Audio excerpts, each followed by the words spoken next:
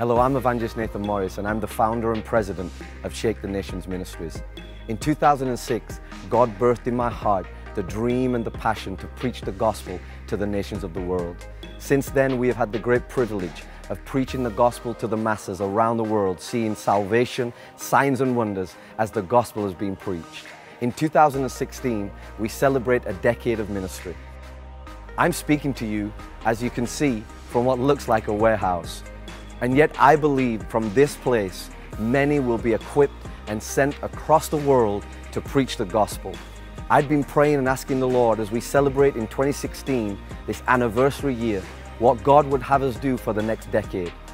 God had been speaking to my heart about raising up the next generation, about equipping and investing in this generation, that the Holy Spirit might raise up mighty men and women that will literally be witnesses for Jesus Christ in these last days. I'm coming to you today because I need your help. We've had some great businessmen, and Shake the Nations Ministries has negotiated that we have this facility for a period of time. But I need to raise $3 million. This will secure this facility permanently.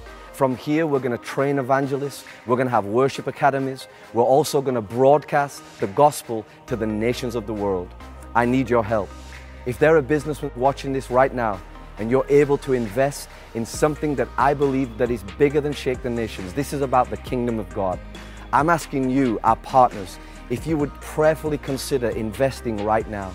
You know, I never thought that I'd be coming to you asking you for such an amount of money. But very shortly, we're going to be looking at a facility where men and women will fly from all over the world. I believe from Florida, this will be a hotbed of evangelism. You can see on the bottom of your screen right now how to get in contact with Shake the Nations Ministries. If you can, I'm asking you prayerfully to sow a seed.